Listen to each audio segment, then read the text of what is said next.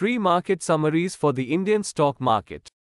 Trading of Nifty 50 index futures on the GIFT Nifty indicates that the Nifty could rise 32 points at the opening bell.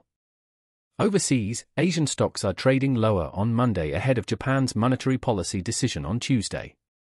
The BOJ is likely to maintain its benchmark interest rate at -0.1% as per reports.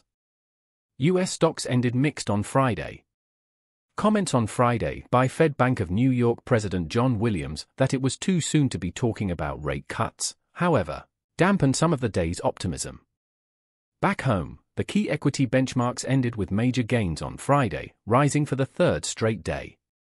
The Sensex and the Nifty, both, attained record closing high levels.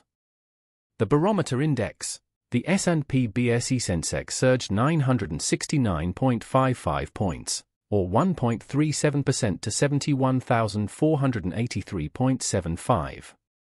The Nifty 50 index advanced 273.95 points, or 1.29% to 21,456.65.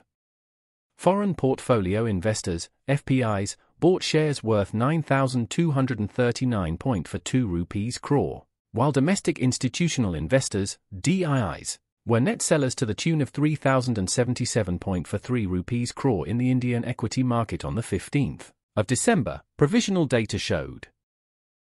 You can reach us via phone, WhatsApp, or email using the information listed on the screen.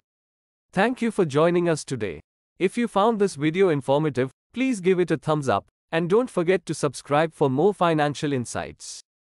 And, as always, if you have any questions or topics you'd like us to cover in future videos, leave them in the comments section below.